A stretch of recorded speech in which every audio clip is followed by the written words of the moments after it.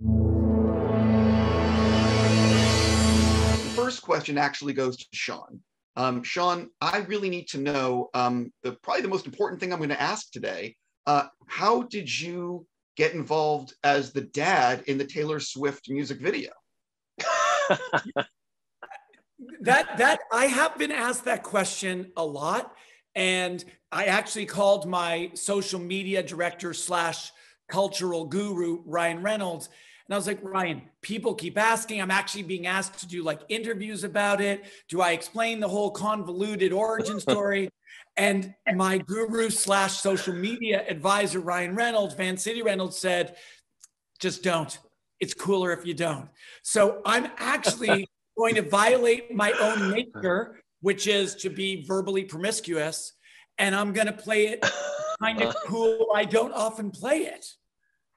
Okay. I'll just say this: that is not an off-camera head of hair that Shawn Levy has over there. That is that should be a front and center mug right there. I'm afraid there might have been a side letter with T Swift that if the hair was well featured, yes, I would come and play. Who doesn't want to be in a Taylor Swift music video? I mean, come on. Yeah. Right. Ryan, I just have to ask you as the actor of the group. Did you have any critiques of Shawn's performance and his reaction at the table? Do you want to give him any notes for future things? I actually thought he was fantastic. You know, Shawn started as an actor, so that's what makes him such a great director. Get into that head. Yeah. But you know great. what? He was great. Literally, perfect. Flawless. As I told you, Ryan, I was sitting at the table with Sadie and Dylan, and Dylan is telling me some improvised story, and Taylor's like, action, cut. And I remember saying to Dylan, I did not hear a word of what you were saying. All I was thinking about is, why are you doing that with your hands? Why are you laughing so maniacally? It definitely gave me a taste of being back on camera, reminded me why I do not want it. Ryan, your better half recently directed a Taylor Swift music video, made me think about you and directing. Have you actually thought about it, or is that something that just doesn't interest you? It genuinely doesn't storytelling interests me in every way, shape, and form. Producing interests me in every way, shape, and form. Same with performing. And I get to work with guys like Shawn Levy. I don't know why I would try to think I can do that on my own. That would be idiotic. If I could direct something with Shawn Levy down the road someday, that would be nice. But no, I mean, I love the position I'm in. I love that I get to work with folks that I get to work with. And I also just really feel like, you know, why would I deprive myself of that amazing collaborator? You know, I just think that that's so important in everything that I do. I don't ever pretend to be a person who's just, you know, unilaterally deciding this or that, or you know, I love the creative process of having someone to bounce something off of. I love the creative process of trial and error of you know, ripping something apart and rebuilding it again. It's just that's the thing that I'm most interested in. I love doing that with someone. I also, Steve, I could take a deeper dive into this, but I really have to say, obviously Ryan has been a famous actor and a star for a long time, but I had never really, I've never had an actual fellow producer alongside me who was as additive and is as additive to every step of the process as Ryan. I think, if I'm not mistaken, I mean, Ryan's produced like 4 movies, and it's 2 Deadpools, and it's Free Guy and Adam Project. And I think that the level of craft, the level of execution in all 4 of those, and by the way, it's also noteworthy that they're so different from each other. But I never kind of knew that you could have in a fellow producer someone where in script, in casting, on set, in the edit, in song selection, in score, in sound mix, these are things where Ryan and I have been very much in lockstep and kind of as a duo on Free Guy and Adam Project. And no, he's, as a filmmaker and so much more than just as a performer, he's the real deal. You guys are really involved in the movie business. And I think from the outside, people think of the movie business in a certain way. What do you think might surprise people about the actual making of a movie that they just don't know about, that it's like obstacles you guys have to deal with all the time that just isn't talked about? I'm just trying to shine a light on, you know, trying to educate people. I mean, I would say that, you know, look, there's vast differences between a set you might find yourself on of ours and someone else's. I mean, they're all, they sort of tend to have their own kind of language or feel, but it's sort of like running any other business. That's the thing at least I find most shocking, is that it's important, and certainly for Shawn and I, the movies that we produce together, to come in on time, on or under budget, and finish either on time or early, and having a kind of responsibility in that position is certainly important to me. I know it's important to Shawn. And then I think about little Walker Scobell, who's in the Adam Project with us, who just couldn't believe that there was more than 4 people who make a movie. I mean, like, his first day on set, he just looked like he had 2 dinner plates for eyes, because he was expecting that it was going to be Shawn and me and maybe a cameraman and somebody who might, have snacks. And he's not wrong, but there's, hundreds of other people that go in and bake in this cake. And, I think that was pretty eye-opening for him, at least. I would add, Steve, maybe the other thing that people don't realize is every day at every stage, if you're open to ideas that come to you on the fly, they end up being movie defining decisions. And so whether it's you're acting a scene and you're directing a scene, and maybe I come up with, there's a scene in our movie where, like, we're doing the scene, it was pretty good, but Ryan and I were both like, it's pretty good. And then suddenly I said to Walker, shine the flashlight in Ryan's face. Just bug him. Just like shine the flashlight in his face. And then it led to basically the centerpiece of the scene, where, like, Ryan steals it out of the kid's hand. He shines it in the kid's face.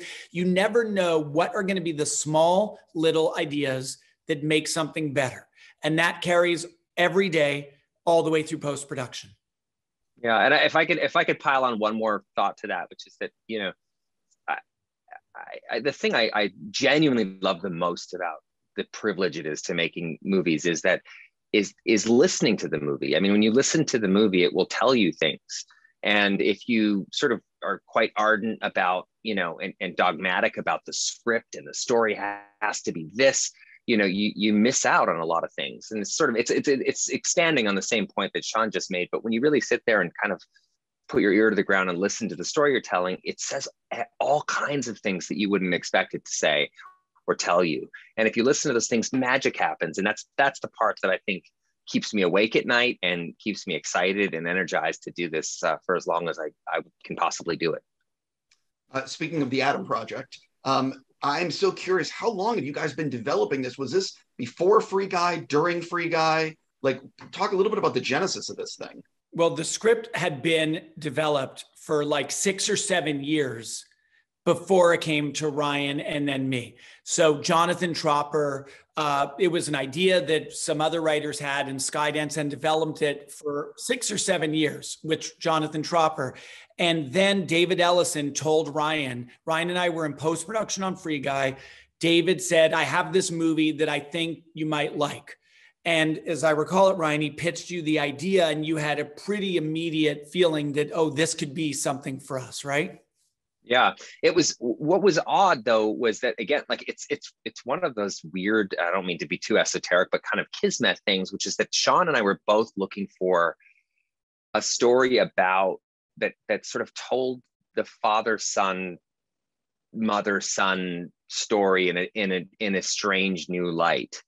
And we had been actually flirting with another project which had a kind of interestingly similar dynamic to my dynamic with Mark Ruffalo in the film, who plays my father, who's roughly the same age as me, and we love that wish fulfillment. But we've been flirting with this other film for a long time, and it just felt kind of square peg round hole. It wasn't quite getting there, and that's when David Ellison at Skydance, he came over to my apartment, and that never happens. I mean, David Ellison's he's as big a big shot as it gets. So, when he sits down and he's there to tell you something that he's very passionate about. And I love that he was so passionate about this story.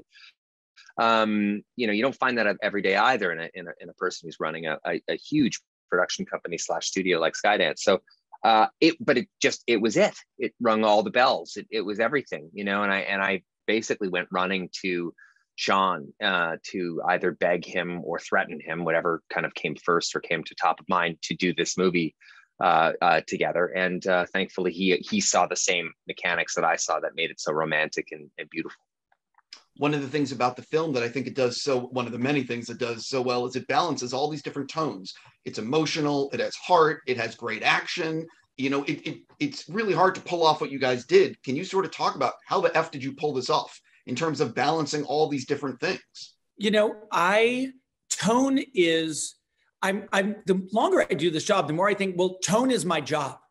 Tone is a director's job. That is your job, to have some North Star instinct about what the movie should feel like. And I remember actually back when you and I met, Steve, circa Real Steel, the shooting of Real Steel, and Spielberg was one of the producers. And I remember one of the conversations I had with him, I said, you know, there's like an infinite number of shots at every given moment. How do you know the right angle?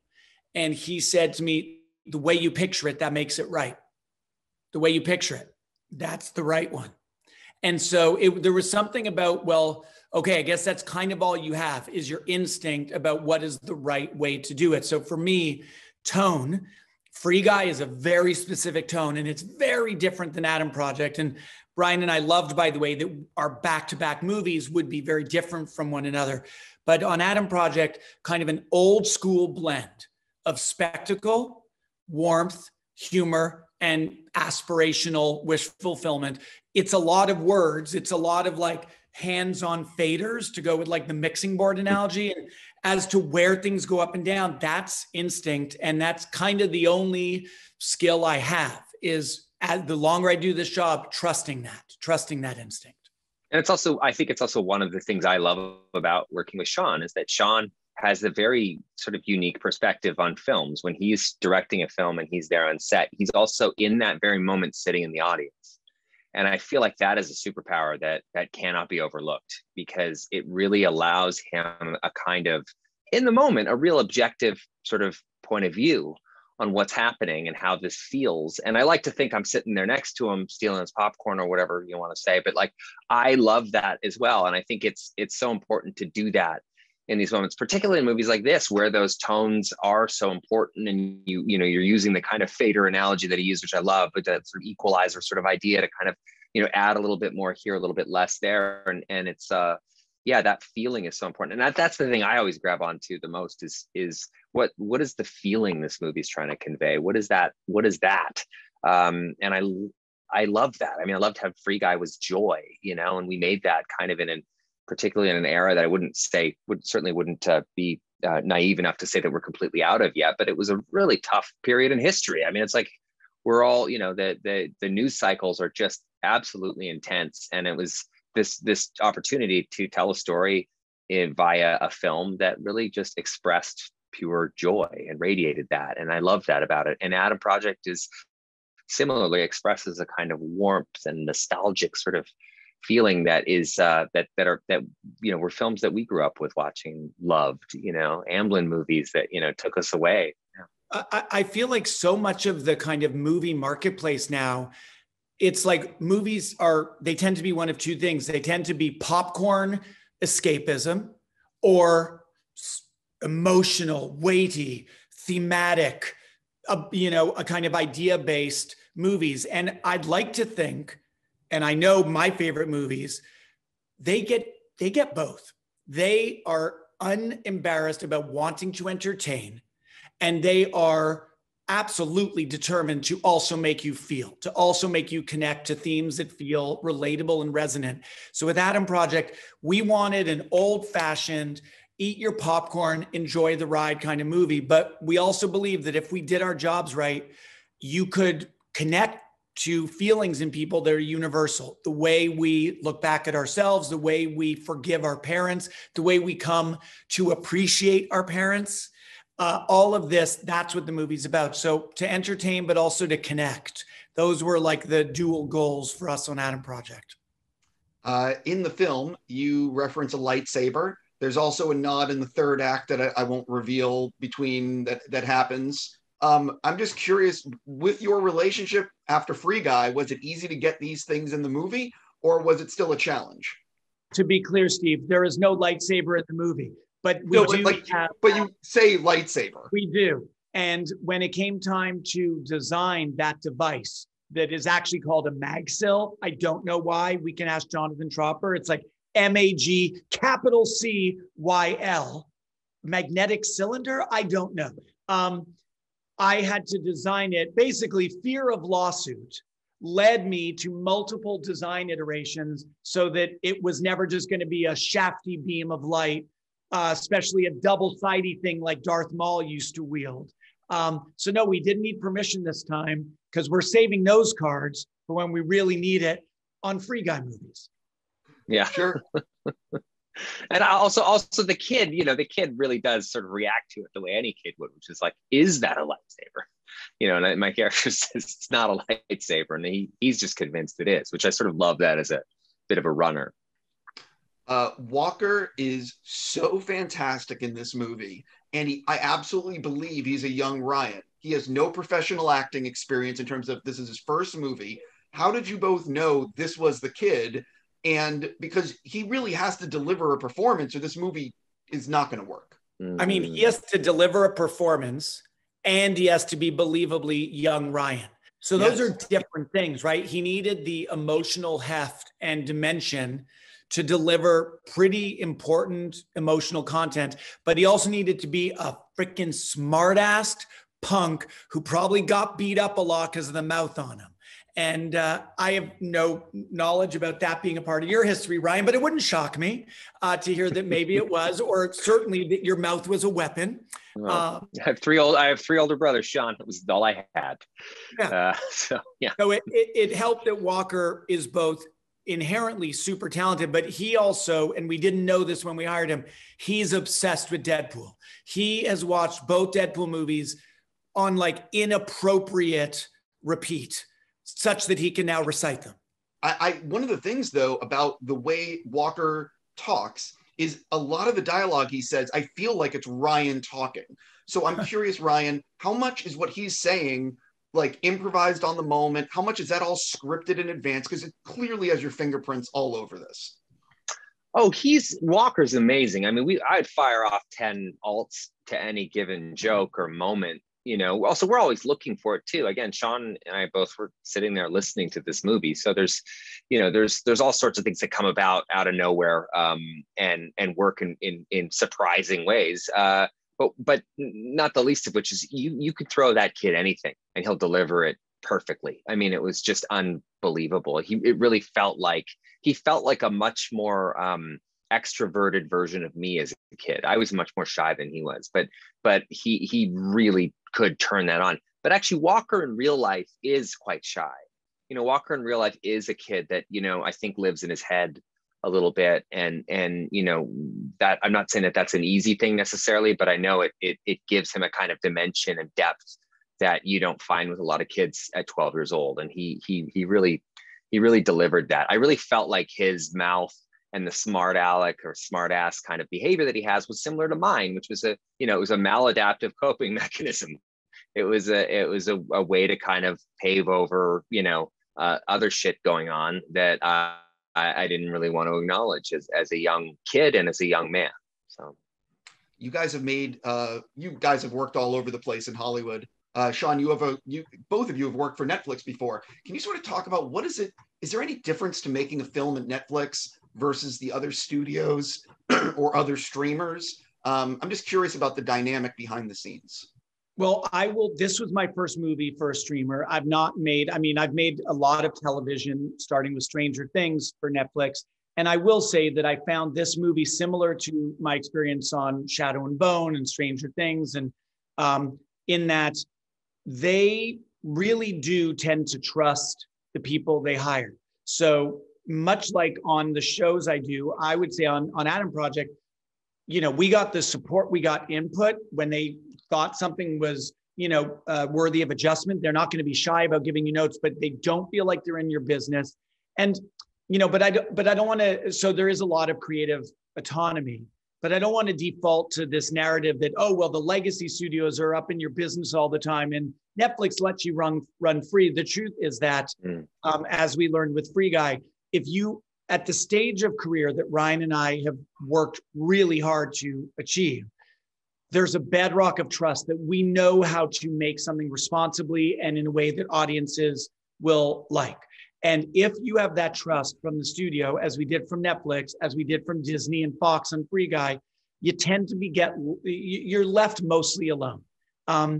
So that's also, you know, that I think that's also one sort of hack that I think both Shawn and I share this in common, which is that there's not a lot of layers with us. Like, you know, with respect to our relationships at the legacy studios and the streamers, when you're getting in touch with us, there isn't like, I got to go through an agent or a manager or a lawyer or a publicist. It's just we have an open line of communication that really kind of fosters certainly accountability, which is, you know, a huge part of why we're able to kind of, I think, make some of these movies and tell these stories, because that does, like Shawn mentioned, sort of create a foundation of trust. But also, you know, one thing I love about Netflix and, you know, is their real commitment to telling original stories. I mean, we get to, you know, this doesn't happen every day. A movie like this, getting to make this, which isn't based on anything, you know, and we felt so spoiled that we got to make Free Guy at Disney, you know, which was another totally original kind of new idea and a new concept. And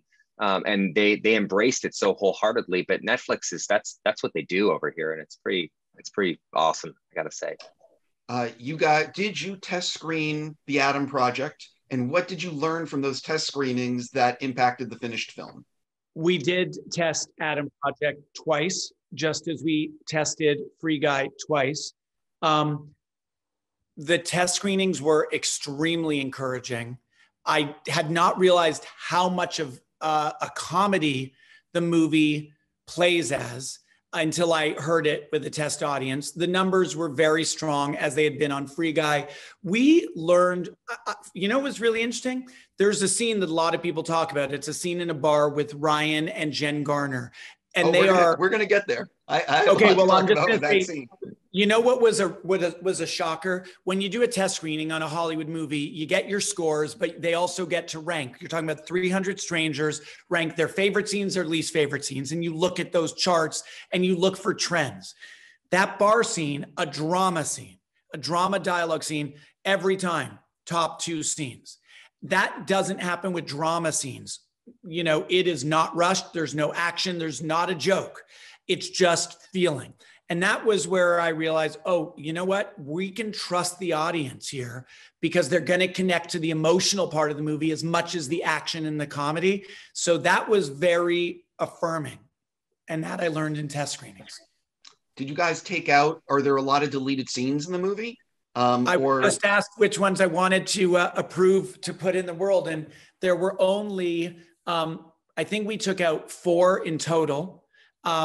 And 2 of them are good enough that I'm going to put them out. I don't even know where does it go? Not on a TV anywhere. I was going to say one should be a Collider exclusive, and we will be happy to run it for you. Done. Well, then I'll tell you this: if they'll let us do that, our personal favorite is there was a scene between Ruffalo and Ryan, where basically the father says to the son, you know, look, somewhere between the villain that you think I am and the hero that young you thinks I am, there's the real guy. I'm neither.